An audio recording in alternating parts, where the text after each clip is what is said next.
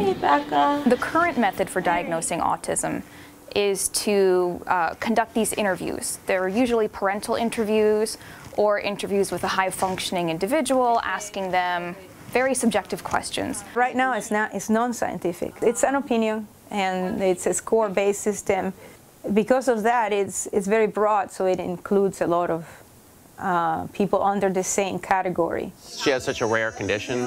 There's only 700 people in the world that have this Phelan-McDermid syndrome. They're now calling it genetic-based autism disorder. It's exciting that they're doing this research. It's apparently very groundbreaking. What we were hooking up to Rebecca were these little electromagnetic sensors that we have here. 240 times a second, we get the position in space of each one of those sensors.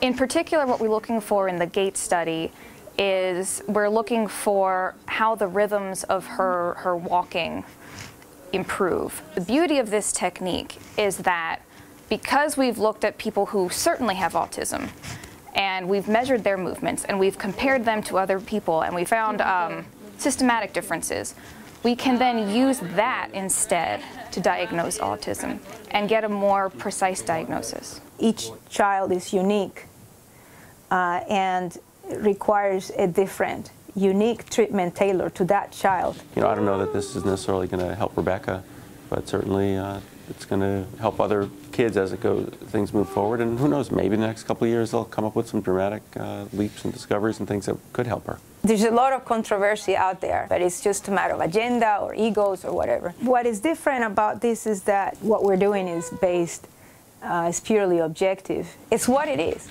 That's true data, that's true science.